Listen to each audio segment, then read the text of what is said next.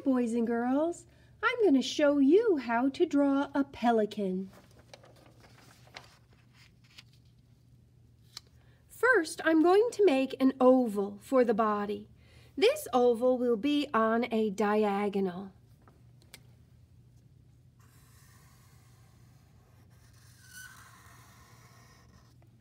At the back of the oval, we want to put a tail.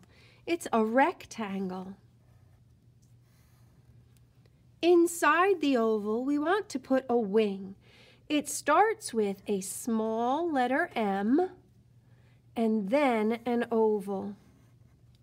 Inside of that wing, there is a curved line with bumps on the bottom.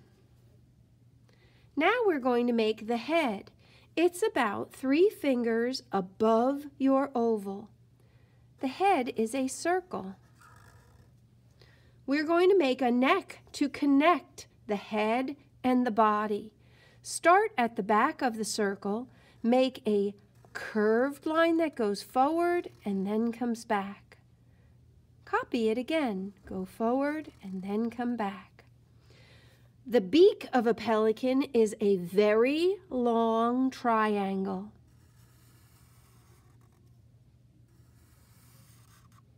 And there's a line in the middle of it.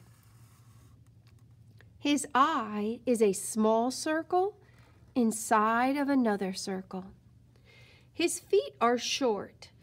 2 lines down for the leg, 3 toes out, and webs between them.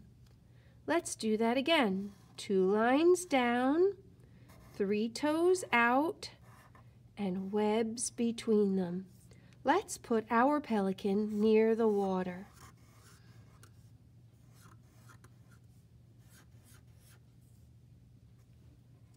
When you color your pelican, his beak is light pink and part of his wing is black.